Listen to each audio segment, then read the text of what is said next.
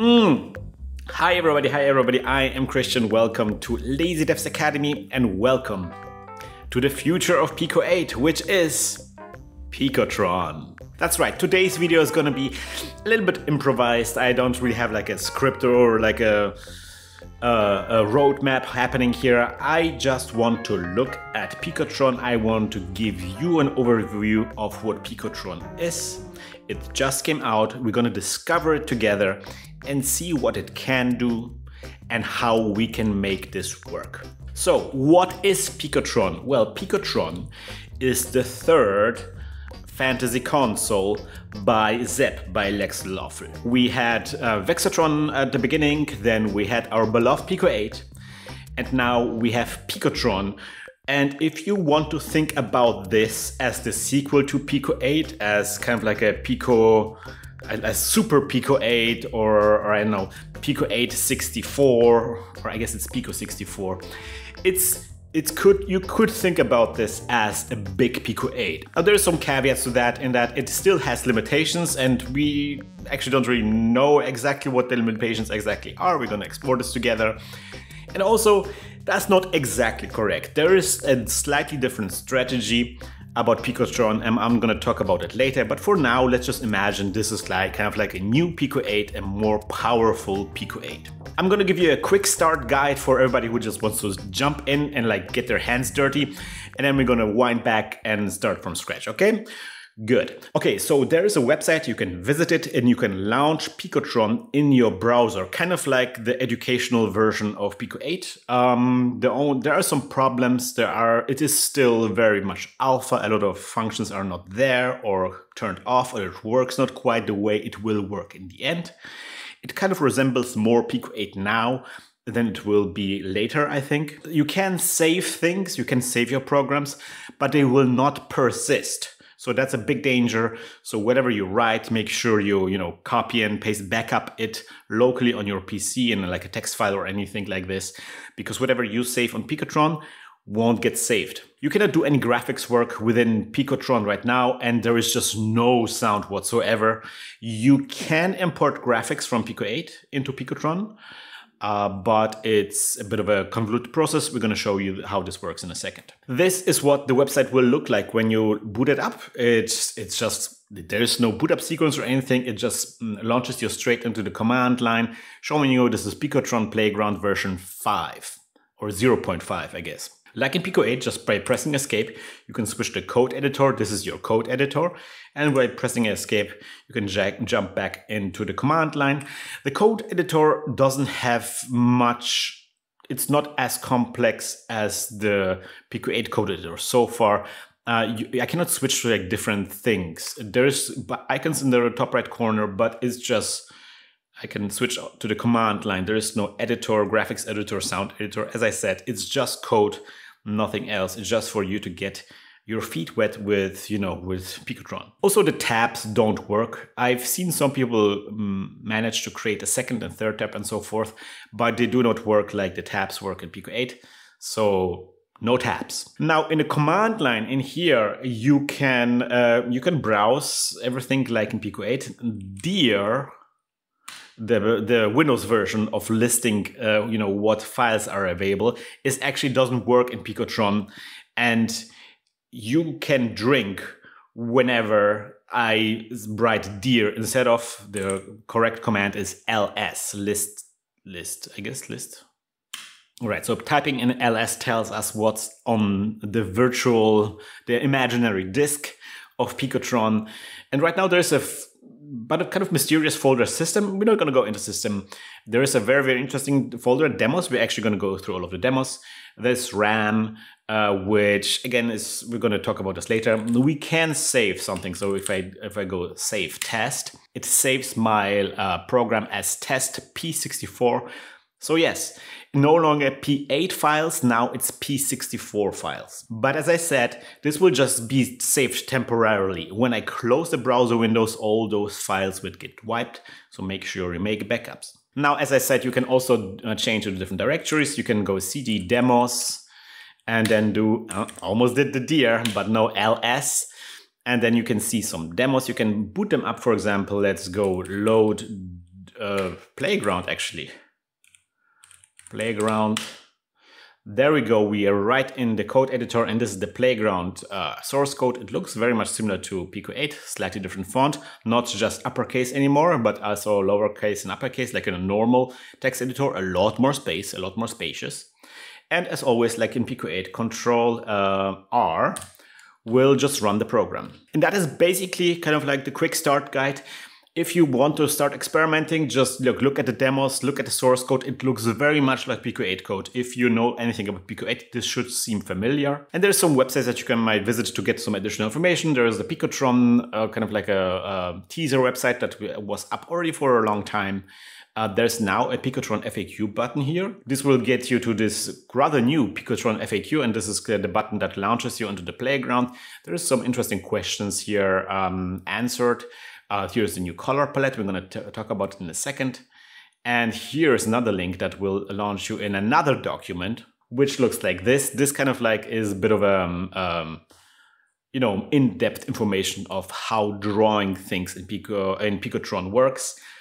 Again, we're going to step through some of this stuff in a second here. If you want to figure it out yourself, this is a good source. And another good source, obviously, is the thread, the blog post on Lexaloffle.com, where Zeb posted the playground, and there's lots of really interesting data in the comments section. And that's all you really need to know to get started with Picotron. So if you want to figure out things yourself, knock yourself out. But of course, I also looked a little bit into this. I'm not very knowledgeable. This is kind of like just like one day of research and experimentation that I prepared here. First of all, let us look at some of the specs.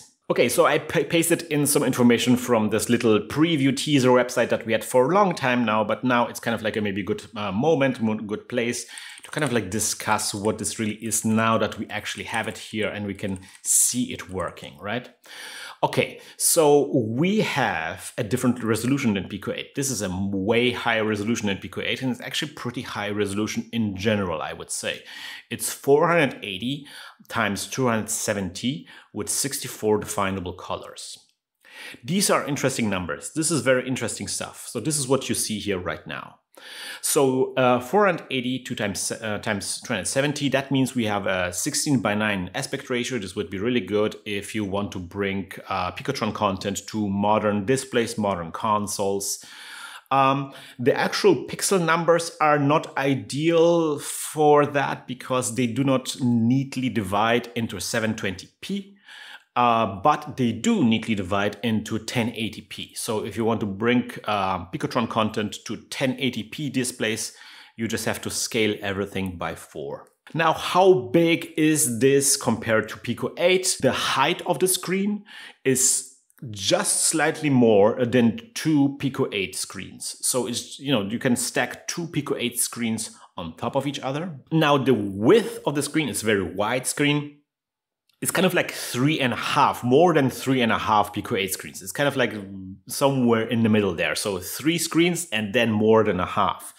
So way wider than Pico 8, but kind of like almost exactly 2 screens high. In terms of the amount of pixels, it's 8 times the amount of pixels in total than Pico 8. Accordingly, we kind of also hope that it has more processing power, although this part is still not figured out, still in development. How does it fare compared to other fantasy consoles? It is 4 times the amount of pixels than TIC 80. It is kind of like all of the resolutions of TIC 80 multiplied by 2, which just makes it a very, very different kind of console, a whole different kind of animal. You're not going to get those chunky pixels unless you really want them. That's also something that I kind of like found interesting. So because the height of the screen is kind of slightly more than twice the height of Pico 8, you can, and that's kind of like one of the aspects here, you can run Pico 8 content, you will be able to run Pico 8 content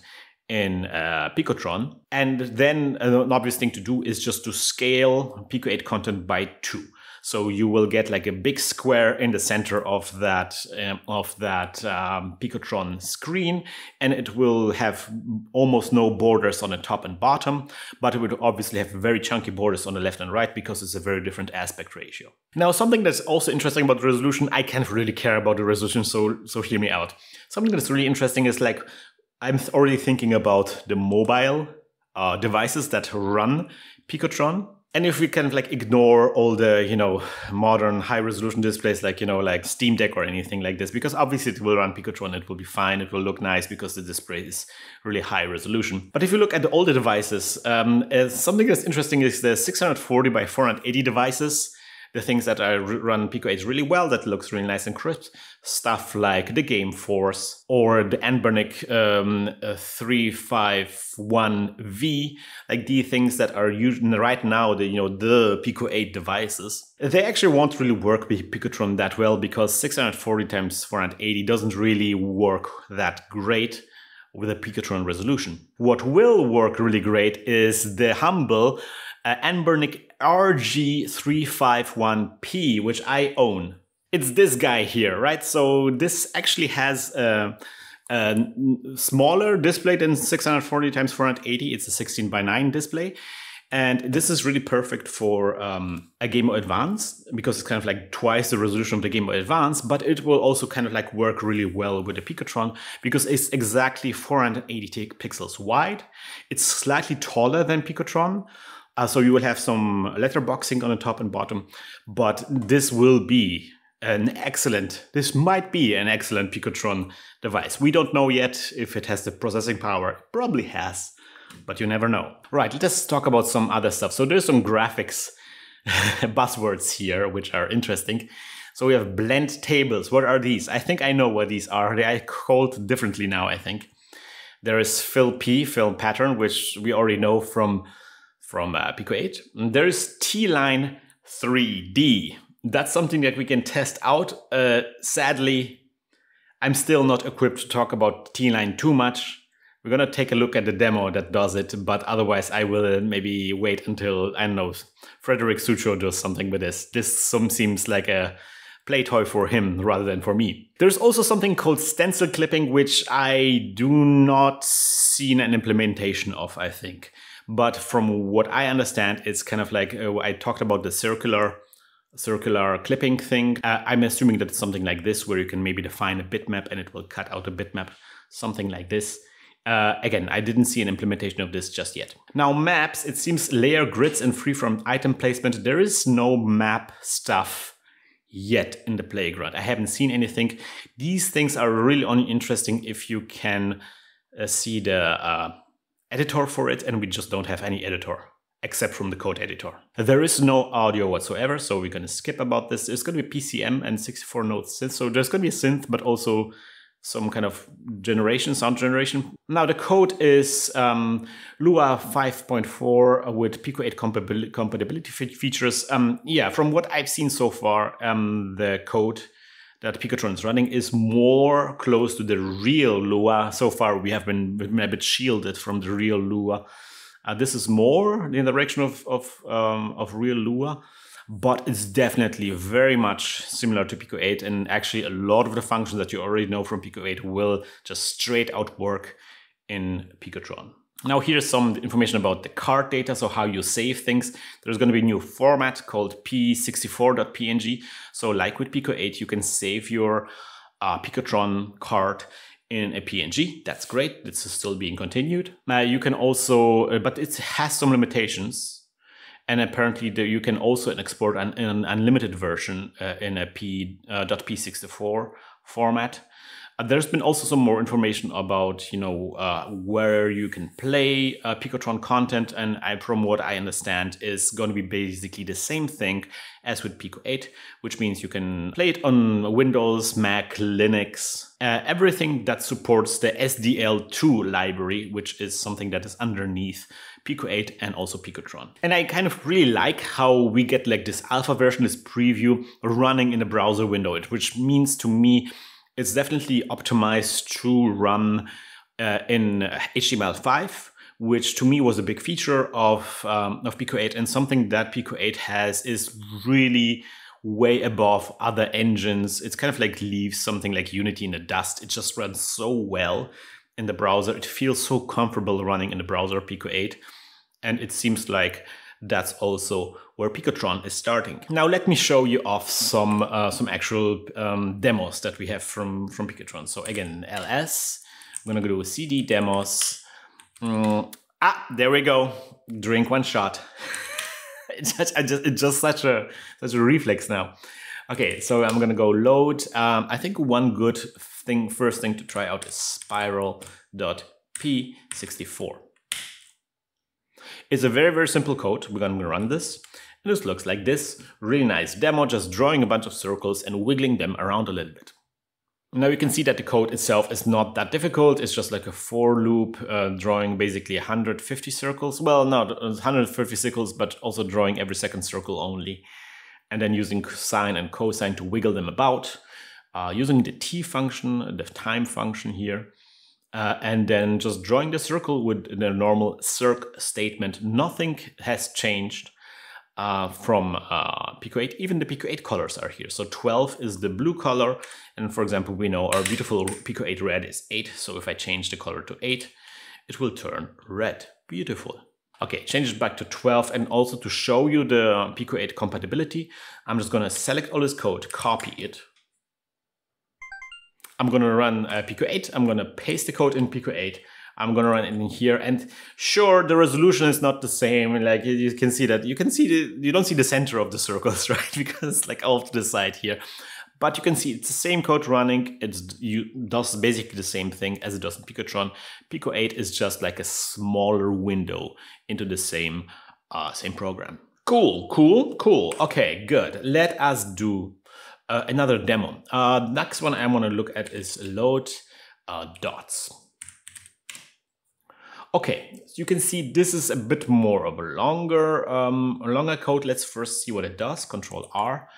It shows us some data, and I have a mouse cursor here. And if I start drawing, you see some beautiful particle effects happening, and I love it. It's so nice, so nice. And you can see we have a lot of dots happening here, like 2,100, 2,200 dots. That's a lot of particles happening here, and the CPU value is like 1/3, 1/4. No, 3/4. There we go, 3/4 full. 1.75 is something that it hits. So yeah, it seems like it's able to run a Bravia advertisement just fine. Code-wise, it's nothing that would make you lose your mind. It's just like there's a make actor function, which I think it creates like your particles. There is your _draw function. It uses _draw, _init, _update, things that you're familiar with from Pico 8. Something that I tried but didn't manage to get working is update 60. _update 60 will not work in Picotron at this point in this playground version 0.5. Now, there's some things that should give us some pause, some new stuff here that's actually interesting. There is a get mouse function. It's not green. So I don't know if it's part of the API or not. There are some functions that are not recognized as part of the API. It's kind of funky, but it is not anywhere here in this code. So I'm assuming get mouse is something that you can do in Picotron. And what it does, it gets some information about the mouse. So MX, MY, and MB, I'm assuming is the button of the mouse. And that also should cue us into something other that is new with Picotron. There is a persistent mouse cursor. Like I didn't have to, there's no code to display this mouse cursor. The mouse cursor is just always there. So yeah, it seems like in Picotron, the mouse plays a more important role than it did in Pico 8. You always will have a mouse, and you have like some functions apparently that allow you to access the mouse more directly and not like using some kind of weird hacks the way it was in Pico 8. Now this is where I want to show you some secret things that we maybe not really supposed to see, but ooh. So I'm gonna press escape and I'm gonna type in terminal. What is this? What? So this is one of the aspects, I think, from what I understand. This is one of the aspects in which Picotron really differs from Pico 8. This is where Picotron is a very different animal from Pico 8. Picotron is not the way Zep uses, the terminology Zep uses is that it is a fantasy workstation. It is not a fancy console, it is a fantasy workstation, which means it has its own desktop thing where you can open different windows and have different programs running in parallel in different windows. Right now we open a bunch of terminals. I don't think this works the way it's supposed to work. Up here you can see, I think, the programs that are running. So previously in Pico 8, these were like different icons that would switch the editor between different modes. Now, these are kind of like different programs running. So every mode in Pico 8 is now, it's kind of like its own card, its own program. The programs we are running is like the editor. The editor is also a program, or like a card, basically. We have this terminal window, and then now we don't have that display anymore, but you can switch between them using Alt, left and right. So this allows you to switch between the open programs. Now in this desktop program, it is also a program, a card. And within here, then we get some more additional programs which are not listed here. So it is still a bit weird and janky, and I don't think we're really supposed to interact with this layer. It's kind of like just like a preview. And I think general, the philosophy of Picotron is that it is kind of like a Pico 8, a more elaborate Pico 8, where there is basically no default editor. There is no default graphics editor, no default map editor, default sound editor. All those editors are not necessarily embedded into Picotron the way they are embedded into Pico 8. You cannot really change the editor in Pico 8, right? It's just like monolithical, inaccessible, set in stone. In Picotron, all of these things exist. Maybe there's like a default version of it existing, but they are all programs, cards made in Picotron. And you can change everything about Picotron by just adding your own modes of the editor, so to speak. You can, for example, something that we did in the community, Johan Pates made PicoCAD, right? Where you can create 3D objects in Pico 8. Now in Picotron, he could take that and port it to Picotron, and you could start making 3D games in Picotron with having your own PicoCAD mode in the editor. You could start editing, your 3D objects from within Picotron. And I think this is also why we're having multiple windows, being able to maybe, edit your code here while doing graphics work or level work at the same time. You can arrange your workspace to do whatever it needs to be for your task at hand. And this is going to be great, I think, when we're going to see the community coming together and developing the tools. We've seen a lot of interesting tools being developed for Pico 8 already, but this is going to be something that's more encouraged, kind of like part of the idea in Picotron. Okay, something I wanted to explain is there is a secret folder or special folder here called RAM. And the idea is that basically right now, when you have a P64 file, that's not just like one file anymore. Now this is basically a whole directory of multiple files. You can put multiple files in the same P64 project.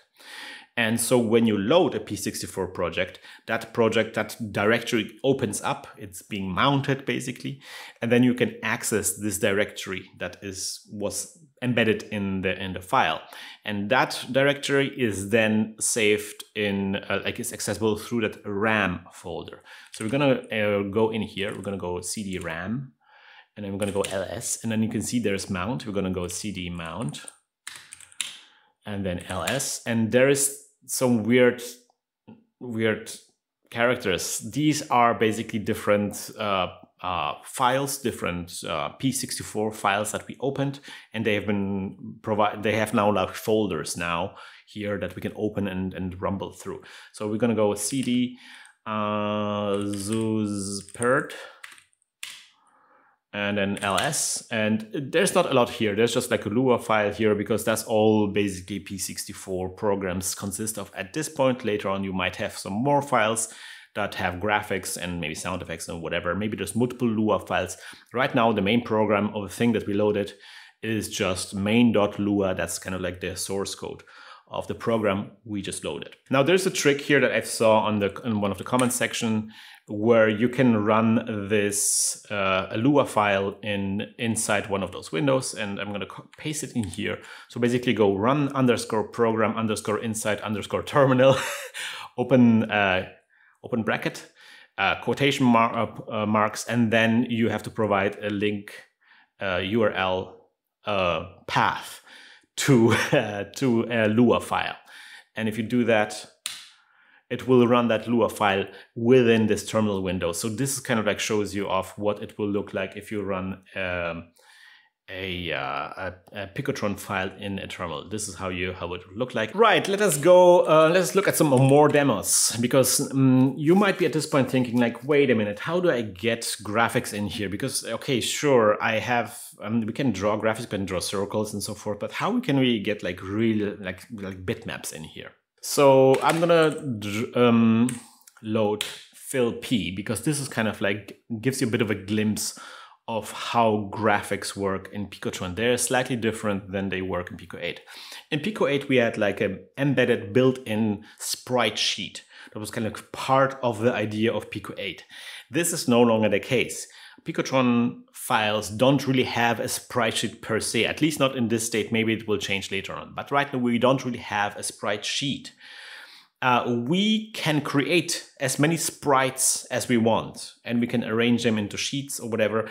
This is all now something that is in your hands. You are no longer tied to this rigid sprite sheet system. You can now create as many sprite sheets or sprites as you want. I'm assuming as many as you want. You have to see later on what the restriction is going to be, but potentially as many as you want. And this is something that this program does. I'm going to run this real quick so you know. This is kind of like a fill pattern editor. It shows off the fill pattern capabilities. It's just like a very simple drawing tool, and you can see repeating pattern here. The remarkable thing here, one of the most remarkable things here, is that the patterns are bigger now. They used to be 4x4, but now they're 8x8, so 4 times the size, or like the dimensions multiplied by 2. So yeah, bigger fill patterns, bigger than before. Right, but what's actually happens here is at the beginning here, and this is the magic spell. This is where we're gonna create, we're gonna have a variable, and that variable is assigned a new user data. That is user data being created. U8. I'm not exactly sure what U8 means. I think it's kind of like a format for a bitmap. Might be a Pico 8 compatible format for a bitmap. Or maybe it just means that there's 8 bits per pixels. I'm not sure what this means. But then we have 8,8, that's the size of the bitmap. So we just created a sprite here. This creates a sprite and puts it on B. B, where the variable B contains now a sprite. And something you can, for example, do, you can just draw the sprite. It's actually, and that's what is happening down here. We do an SSPR from B. So this is an SSPR. It's kind of similar to Pico 8, but slightly different, because in SSPR now we have to first specify what sprite we're drawing, and this is going to be the variable B. That variable B contains the sprite. It's an object. And then starting the source coordinates, the upper left corner of the source, the width and height, and then the destination coordinates and the width and height of the destination. So we're just taking this little 8x8 bitmap and we make it really large on the coordinates 2020. That's what this code does. And that's basically like this left part of the screen. That's what it does. This draws the pattern on the left. But before we get there, there is actually some interesting thing that's happening here. Here, do you see this? Set draw target. Set draw target. Yeah, so now, and it says set draw target, and then it submits B as an argument. So what you can do now is you can draw into sprites. That's something we kind of got at the end of Pico 8, where we were able to kind of draw into the sprite sheet. We could like do some poking around in memory, and then suddenly sprite sheet is then the screen are flipped. And now when you draw something to the screen, it doesn't draw actually to the screen, it draws to the sprite sheet. But this is actually now this functionality, but like implement it into the API, like really properly implement it. So now when you say set draw target, you can, instead of drawing to the screen, you can draw into a bitmap, a sprite that you created. And in this case, we created this tiny sprite, and we said we're going to draw into that sprite, and then we draw a circle into that sprite. And after we draw the circle, we're going to reset the draw target to the actual screen. And what this code does is create like this tiny little circle. That's all it does. And you can tell, but because if I make the circle bigger, for example,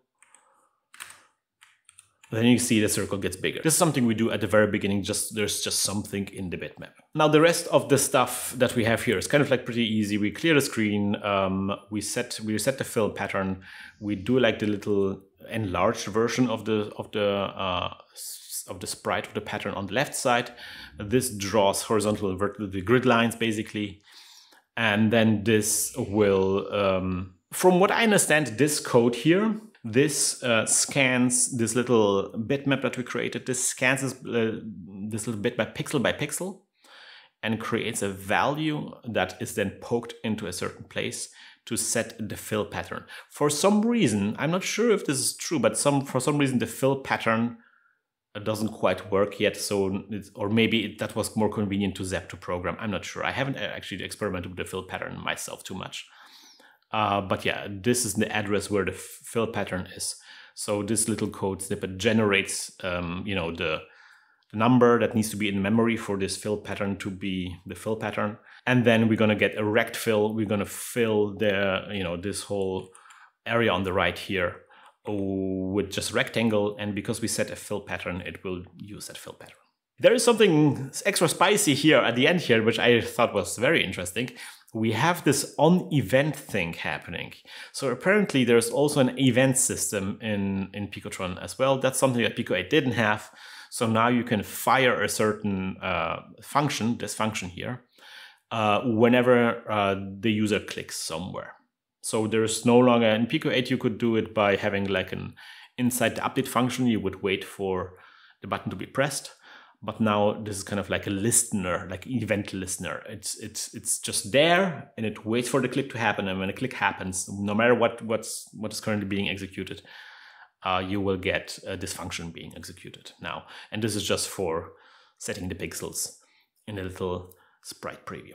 Okay, still not that complex of a program. We have some little details here now, there's little user data here. But of course the question is now, can we get some of our own user data in here? Because right now this is like an empty user data and we draw into it, but can we import stuff into Picotron? And the answer is yes. So let us just start writing our own little program. We're going to go function underscore init. Again, this is stuff that we already know from Pico 8. It's fine. So we're going to do the same thing. I'm used to do the indentation with the space bar, but now that's actually no longer needed because now we have all the space in the world, so we can use the tab like real people do, like not insane people do. Okay, so we're going to go B, and then we're going to go user data, open parentheses. Now, previously we had like this U8 thing, and then we would define this, but now we're going to do something different. So I booted up Pico 8 just like to grab some sprites. No, this is some prototype. Don't worry about it. Don't worry about it. We're gonna talk about this prototype a lot in the future. Little teaser right there. So I'm gonna take this sprite, which I think is a nice sprite. I'm gonna select. It's not an 8x8. It's a 16 by 16 sprite, but we kind of want to have something bigger for our experiment. I'm gonna go control copy. Copied 2x2 sprites. Back in Picotron, I'm going to open up quotation marks. I'm going to go Control V to paste. This pastes a bunch of text with like square brackets, GFX and everything. Close quotation marks, close brackets. There we go. There we go. Now this pixel data that was encoded into string is then saved, converted into user data into a sprite that is then saved in the B variable. So now this B variable is our little sprite. And now we can just draw it on the screen. So let's go draw. And then let's go CLS. And then just SPR. Now, again, previously you would have a number that is associated with a sprite, like sprite number 12, but now this is Picotron, so there is no sprite sheet, so to speak, but instead we just have B. That's the variable that contains our sprite. And we're going to draw it like 32, 32. Run. There's a little sprite. There it is.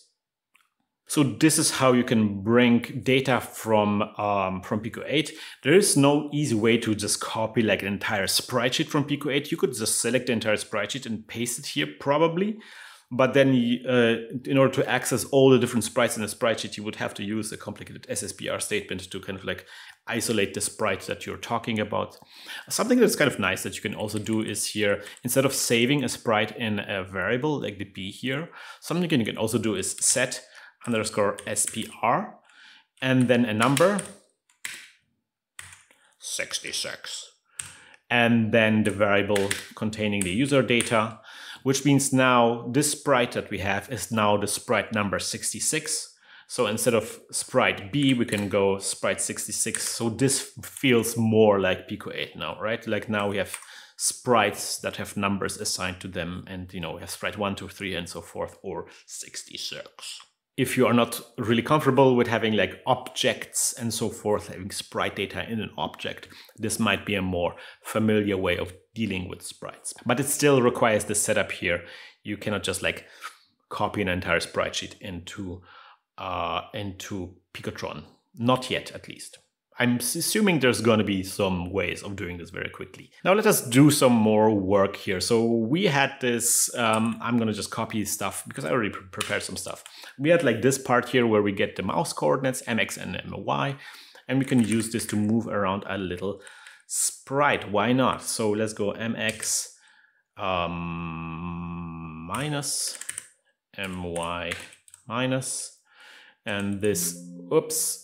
I always have like the instinct of saving things, but I mean, it doesn't really work in this environment. So you just have to hope that it doesn't crash. Oh, there we go. There's the little spaceship, and now it kind of like moves together with our mouse cursor. That's nice. But of course, we also have SSPR, and again, this works the same way. You have to specify a number of the sprite or actually the variable containing the sprite. Now, source coordinates 0, 0, source width and height 16, 16. Destination coordinates, we're going to keep this around, and then destination size. Let's scale it up, 32, 32. There we go. We have a nice big little spaceship, and this is kind of like the resolution or the size in which I think most Pico 8 content will look in Picotron. Obviously, Picotron is capable of high resolution, but if you bring over content from Pico 8, this is what it will look like. Now, I wanted to start talking about some of the peculiarities of Picotron, which I find very fascinating. And one of the things that I'm quite enamored with are these color tables here that Zap talks about. What are color tables? There used to be palettes, and you could swap colors between in a palette and so forth. That's no longer the case. Now we have color tables. So a color table is basically a way when you draw a pixel to the screen, right? A color table is a way to find out what the final pixel on the screen will be like. And the color tables here take two inputs, which is the color of the pixels you want to be drawing and the color of the pixel you're drawing on top of. And then the result, the entry in that table is the result, and that's going to be what color the pixel ends up being. It seems complicated, but this allows basically like the transparency effects. In Pico 8 you could switch certain colors to be transparent, but it also allows switching around palettes, and it gives you even more abilities like combining the already existing screen data with this data that you're drawing, combining them in really smart ways. We're going to see some really good examples in the demo in a second here, but first I just wanted to show you what this looks like. Okay, so here I'm going to paste it in here.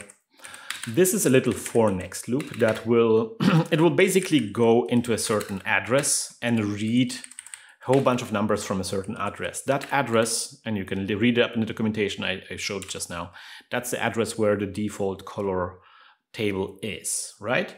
So we're going to now see a color table on the screen. This is the color table. Now, Picotron has 64 colors. The first 16 colors are the standard Pico 8 colors. So, you know, when you're talking just the first 16 colors, this is just straight Pico 8. It's a whole spreadsheet, basically, that we're talking about. The column in this spreadsheet, the columns are the color of the pixel that you're drawing on top. Whatever was on the screen before you wanted to draw something on the screen. That's the color that's on top. The rows are the color of the pixel that you want to be drawing. And as you can see, like all of the rows are just like 1, 2, 3, like the entire row is 1, 1, 1, 1, and 2, 2, 2, 2, 2, 3, 3, 3, 3. That's because when you draw a pixel to the screen, most of the time you just want to see the color that you want to draw. You just want to overwrite whatever was on the screen. And that's what the table looks like when it works like this. Except the top row, the very top row, and you can see that it says 0, 1, 2, 3, 4, 5. It's just like the numbers going up from 0, like 1, 2, 3, 4, 5. That's because that's the color number 0. So if you want to draw a black pixel, that pixel is supposed to be transparent, which means you're not supposed to see anything when you draw a black pixel. That's why this upper row is different from the other rows. That's why this one just has the numbers here, because it will just like the resulting pixel will be whatever was on the screen before. It will just take the color that the pixel had on the screen before, and it will just say like, yeah, keep it like this, you know? And you can start messing around with this. For example, if we're gonna say palt, so this is the Pico 8 version, the transparent, we're gonna turn the transparency off. We're gonna make the black color no longer transparent. So now you can see there's a black border around our sprite, and you can see the top row now is just all zeros, because now the color number 0 is no longer transparent. Now it will just overwrite whatever was on the screen with 0.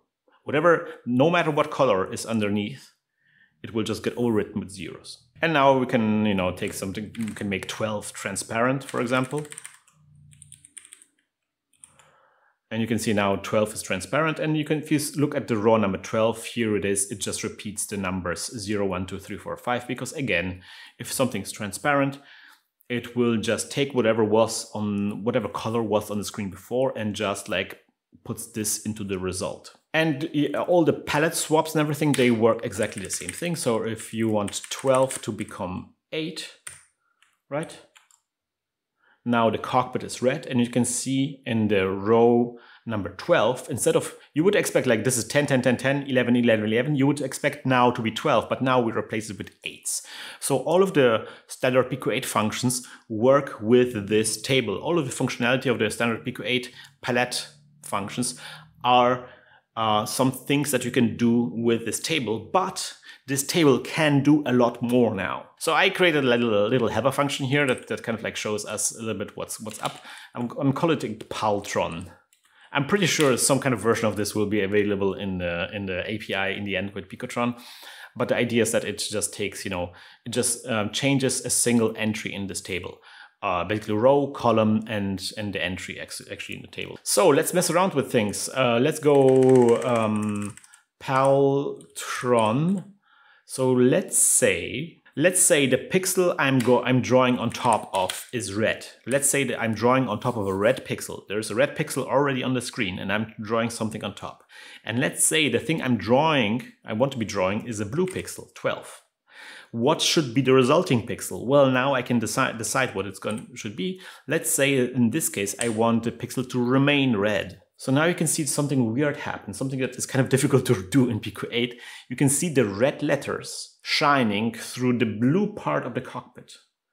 I hope you can see this. The red pixels, the red letters are shining only through the blue part and nothing else. Only through the blue part. Okay? Maybe it gets a bit clearer if we do a bit of a rect fill. So we're gonna do here, and you can see now the cockpit becomes red if I move it on top of the red of the rectangle, right? It becomes red here. And otherwise it stays blue, except there's a red letter here. So we can like combine colors that are already on the screen with whatever we draw on top of the screen. Crazy stuff. And of course, it doesn't have to stay 8. We can change to something else. Let's change it to 2. All right, so now the cockpit turns into this deep dark red color whenever we draw blue on top of red. Okay, so this is how you get pixel data in Picotron and how you can manipulate the new color table function to do funky new effects. And I'm sure we're going to get a lot of experience with this. Something you can very easily set up with this is something, for example, let's say you have a platformer and you have an underwater section, right? And then, you know, your character is, let's say, red and jumps into green water. Then you can change the entire color palette of the character without having to, you know, do any kind of lookup if they're in the water or not. You can just define the color table so that whenever we draw your character in green water, it will have a different color palette. Something we haven't even discussed yet, I should have maybe talked about this earlier, is the color palette that we have right now. I have a little thing that I can just copy and paste real quick. I'm not gonna walk you through this because it's like really simple. We just have 2 for next loops and we're just drawing a bunch of rectangles on the screen and putting them in different colors just to see the color palette. And here we have the color palette of Picotron. So as we saw previously, 64 colors. That's a lot of colors. We went from 16 colors to now 64 colors. A big step. And also there's some interesting things happening. So first of all, yes, we have 64 colors, but half of the colors are black. In fact, they are black. I mean, you cannot really see this, but I'm gonna set it, you know, the background to blue, and now we can see, yeah, they're just like literally black boxes. The first 16 colors are literally the Pico 8 color palette, so that's nice. It gives us a bit of a compatibility thing with Pico 8, and it's familiar grounds to us. But now, then starting with 16, the second 16 colors are weird. Some of them are Pico alt colors, the secret color palette. I feel like the lime seems familiar. I feel like the red and this yellow, bright yellow color, this seems definitely very familiar. But there's also very unfamiliar colors, like all the purples here. And this purple, this is very unfamiliar territory. This is not at all what we have in the alternate color palette. So like it's kind of like inspired by Pico 8, but not really. And I kind of really like the colors here. I really like especially the purples are really sweet. And yeah, I wish this was the actual secondary Pico 8 color palette. And the fact that the second half of the color palette is basically blank is also interesting. I'm assuming the idea here is that it's left intentionally blank. So maybe it encourages people, if they want to have some special colors, and it encourages people to put the colors in here and not to mess around too much with the standard color palette, because obviously there's going to be editors and so forth and other programs that will depend on those colors being where they are. And so when different programs don't step on each other's toes too much. And we're going to see how this works maybe in a second. And something that's also very important to keep in mind is that we are not married to those colors. We can change those colors out by any kind of RGB value that you can come up with. You can completely redefine this color palette. And we're going to see how that works in a second, but first let us look at some additional demos. Okay, let's look at Playground. So this uses the thing that I showed you. It copies some kind of sprite over from Pico 8. Something that interesting that it does here is apparently you can use this function here, user data attributes, to get the width and height of a sprite inside a variable. So that's something that you can do here as well. Otherwise, it does a lot of very interesting things, but nothing really specific to Picotron. All this stuff could potentially also run in Pico 8. So let's run this. This is this thing. Looks really beautiful, really nice logo, animation. It uses the pixel data to draw the text. So the text is basically just the bitmap copied over from Pico 8, and then using this bitmap, it generates the little circles and then animates them using probably some kind of form of sine and cosine. All right, let us look at the next one, because that's actually a very interesting one. This is called lines. Let's look at this. Ooh. Ooh. Wow. This is a very, very interesting program. There's a couple of very interesting things happening. I'm not going to walk you through, I'm not going to recreate this, but First of all, something it does here is set up a display palette. So what it does, it creates its own colors. It fills the entire palette with its own custom colors, and we can see this in work. So this is my little code that shows me the entire palette. These are the standard colors. We already seen this before. Now we're going to create a little function in it, and we're going to paste in the code from that little program that we just had. We're going to run this now. As you can see, we have a completely different color palette now. So we replaced their standard color palette with kind of like a gradient going from dark into white, and then the rest is just white. But then it goes one step further. So this is back in lines.p64. So it uses color tables, the color tables that we just manipulated. You remember we had like a spaceship with a cockpit and so forth. So it uses this function because look, this is the draw function. This is where actually the lines are being drawn on top of each other. You can see there's a bit of there's some parts that are really white and some parts are just like this mellow blue.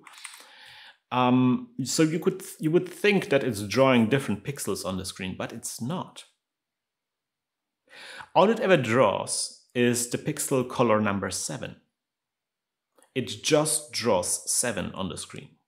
So how do we end up with different shades of blue on the screen if it just draws always the same color? Well, that is accomplished using the color tables. So the color tables are set up so that when you draw 7, you know, whatever was, like if it draws 7 and there was a black pixel, it gets slightly brighter. And if that slightly brighter color is there and you draw again 7 on top, it gets even more brighter. So you get like this added transparency effect where, you know, it gets, as you draw, the pixels get slightly brighter. You get that effect using this custom color palette in combination with the color tables. And it's really neat because when you draw, you don't have to care about, you know, all those things. You can offload all this processing about figuring out what color to draw to make it look nice and so forth. You can offload all this to the color tables and the color palette. Nice. That's actually the thing that made me go like, oh, yeah, this is going to be, that's a very powerful tool. It's a bit complicated. It can be a bit difficult to wrap your head around. But if you start thinking with color tables, then you can do a lot of cool stuff. Oh, there we go, another deer. Okay, load skull. This is the next one. This is something that you should be very familiar with. Obviously, no problem. We had that in Pico 8 as well. Now it's running in Picotron. Something that gives me a bit pause is that this is really hitting the edge of the processing power of Picotron right now. And again, we don't know if the CPU that Picotron uses right now is at its, you know, it's going to be the final version or if it's going to be tweaked or so. But right, you can see that the CPU is being pretty maxed out with this animation. On the other hand, we are drawing a lot of circles to make this happen. So again, I'm not sure if I can really walk you through this because I'm not like there's some rotation, 3D rotation happening here, which I'm not that keen of figuring out what they do. What I did find out is that we are drawing the same circles 6 times. So that whole entire array of circles that consists of the skull, that is being drawn 6 times on top of each other. And we use a similar effect that we had previously in this lines P64. We use a similar effect to kind of like make the different circles kind of like add up on each other. So we can like drop this for loop to 0 to 0. So just draw one set of circles. And as you can see, it's just basically invisible. Like you can see it in the shadow, you can see some circles, but otherwise it's invisible. Draw 2 sets of circles, 3 sets of circles, and now you start getting some of the circles in here. And the idea is that you draw the circles on top of each other and slightly offset, and that's how you get like this chromatic aberration effect, where you know it looks a bit rainbowy on the edges. That's the idea here. So yeah, so this is the full effect. The way it achieves this, however, is a bit odd, and this relates to a different function that I still haven't wrapped my head around. It's this here, I think. It's this masks thing. That you have masks. There are masks. There's a read mask, a write mask, and a target mask. And these masks restrict which bits of a pixel can be changed through an operation. And using this kind of like mask, you can make it so that when you draw the same color, it will not change all of the bits, but only some bits. That kind of like eludes my brain. I would have to experiment with this a little bit more. Here's where we are changing the right mask.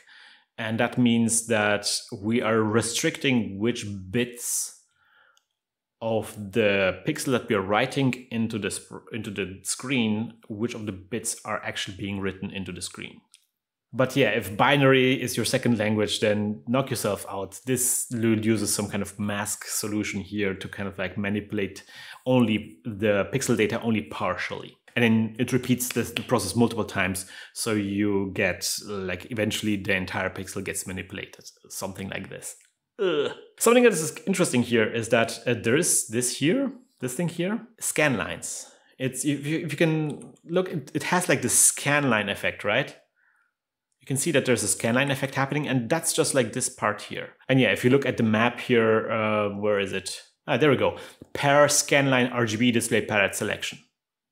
So you can use a different palette for different scan lines, for different rows of pixels, and that's how the scanline effect is being achieved. But at least I think that's how it gets achieved. It is exciting to discover all these things here, and I really hope that some of these things are not just going to stay like addresses that you write into that some of these things get actually exposed to you using some kind of function.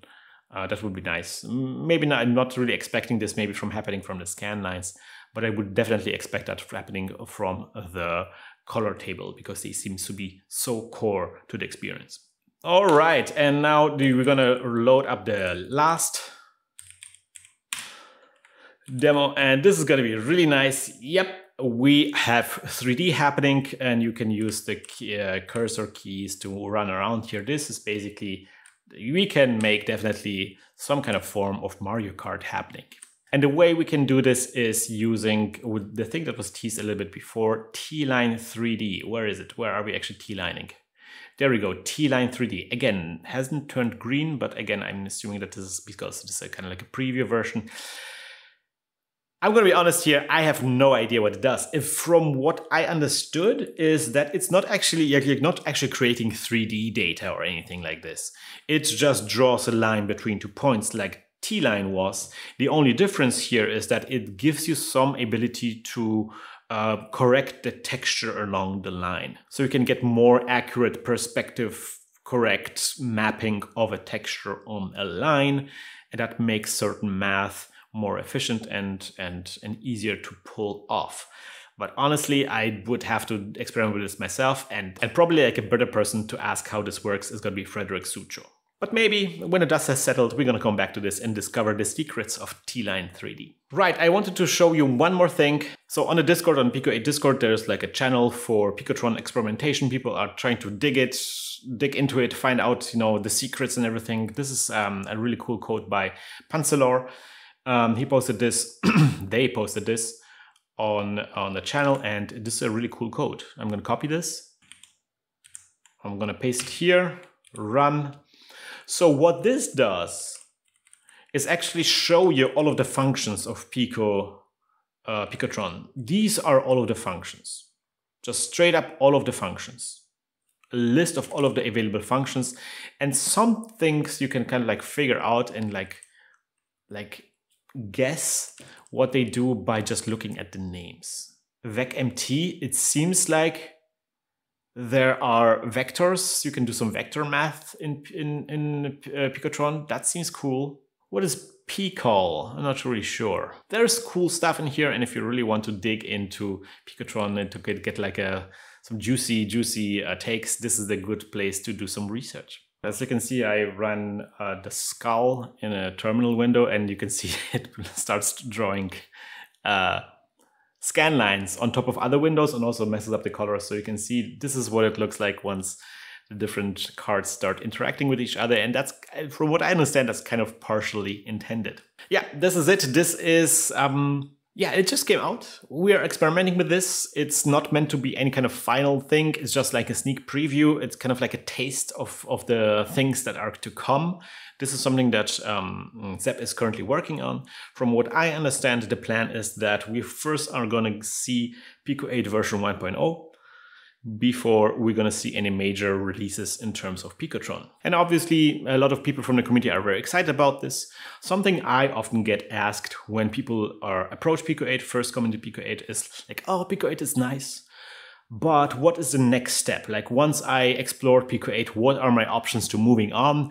And previously, things to move on from Pico 8 were things like Tick 80 or Lexaloffle, but now there is like an in-house place to move on from Pico 8 if you want to do something bigger. That's kind of like, I feel, one of the big advantages of Picotron, to have a bigger space to explore bigger ideas if you feel Pico 8 too stifling. But also something I really like about it is that it carries kind of like its own philosophy. Like there's this idea of creating your own tools to create the thing that you want to create, having more of a say in how you want to work on something, not just using the tools that are given to you. And there's a nice thing of using Picotron to create tools for Picotron, so you can use Picotron and your tools to create something else. Like there's like this recursive thing happening, and I'm just like really excited to see where it goes. But you guys let me know what you think about this. Is Picotron something that you are going to check out, or are you going to stay with Pico 8? And if you took a look at Picotron at the playground, is there anything in the playground that struck out to you? Is there anything you want me to focus more in the future, to talk about more in the future? Let me know in the comment section. Otherwise, see you next time around, guys. Bye bye.